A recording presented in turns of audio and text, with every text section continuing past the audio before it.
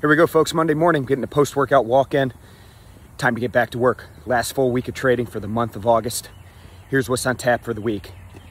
So we've got the big Jackson Hole Symposium. It was supposed to be a mixture of both live and virtual. They decided last minute they're going all virtual. It's Thursday and Friday this week.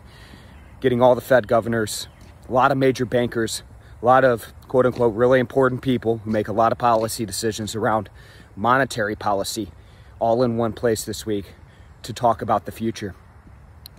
Virtually every trader is looking forward to this event and anything that could come out of it that could provide any clarity around policy decisions moving forward. So big event, Thursday and Friday this week. Not a whole lot ahead of that event. What are we seeing in the overnight session today? Seeing a higher stock market continuing to grind higher. We're seeing weakness in the dollar out of fears that this event on Thursday, Friday, with the Delta variant, we could see a delay of further tapering or any monetary moves.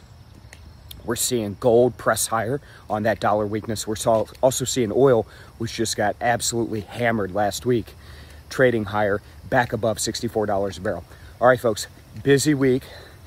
Kids are back in school. Summer's coming to an end. Time to get to work. Let's go. I'll talk to you tomorrow.